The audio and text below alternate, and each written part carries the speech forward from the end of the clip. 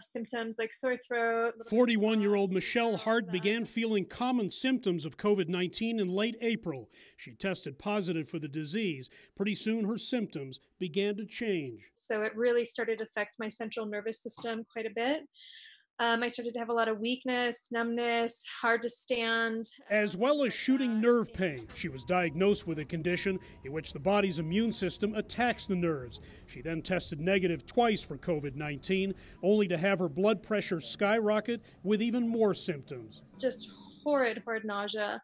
Like can't move, can't breathe, can't blink nausea.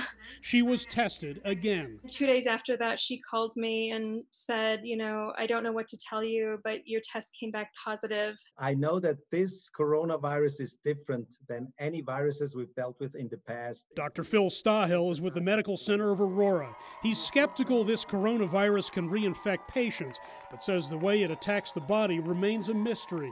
Each patient and treatment is different. Each case has been very individualized. It hasn't been a very cookie-cutter recipe for everybody. COVID-19 symptoms vary widely and can include mental fogginess, even delirium.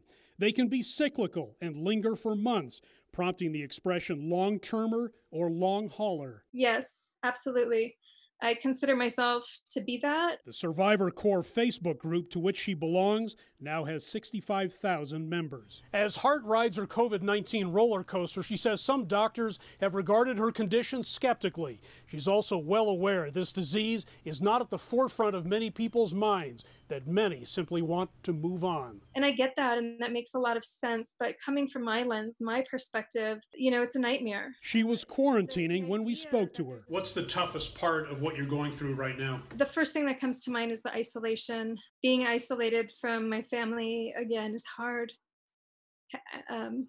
After having been isolated for such a long time already and worried that I've infected some of my family members now. Recovery from COVID-19 can also be long-term. Many of our patients, when they're discharged here, they have to go to rehabilitation as inpatients for several weeks or even months to regain their strength, their function, and particularly the lung function. Shooting nerve pain consistently. I'm having it while I'm talking to you. Hart, a psychotherapist who's been unable to work and can barely get out of bed some days, just wants some answers. We really, really want doctors to begin to take our symptoms and our experiences more seriously, that they're real. I would love to have any type of help possible at this point. This disease is sticking with us more than we ever could have imagined.